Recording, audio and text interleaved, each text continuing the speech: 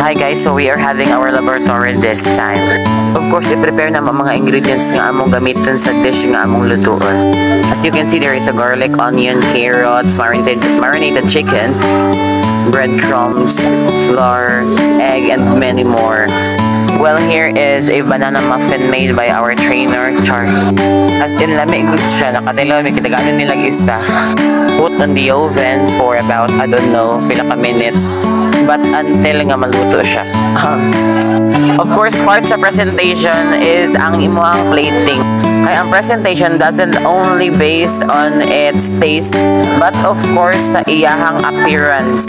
What's more fun in cooking is that you could apply your creativity and productivity on the dish you are cooking or you are making.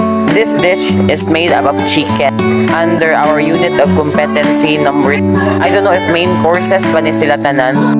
As you can see, na siya yung mashed potato with chicken and broccoli for the dressing.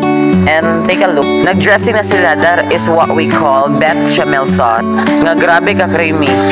The sauce nga imong gamiton is depende siya sa dish nga imong ginaluto, ginahimo. Kadaghan masag mga klaseng sauce. And another one, tanawa nagbutang sila bechamel sauce gihapon with mushroom na lang hinoon. This is also made up of chicken. Main course group jud gihapon, naglibog jud ko ay. And when I tasted it already, lami jud siya ay. Nagbalance ang iyang creaminess and sweetness.